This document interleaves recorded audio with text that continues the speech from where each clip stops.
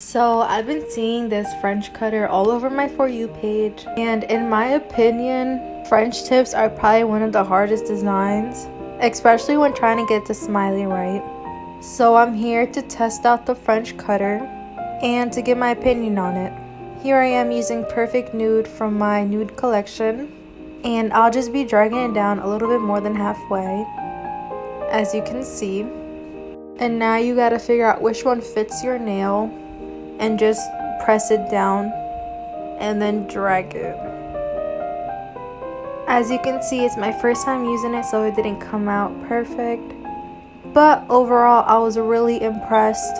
And yes, mine came out a little crooked but after filing it, it came out so perfect. And now I'm gonna go ahead and use Maleficent for my princess collection. Now I'm gonna go ahead and drill it down. And this part is always so satisfying to me. And this is how it looked.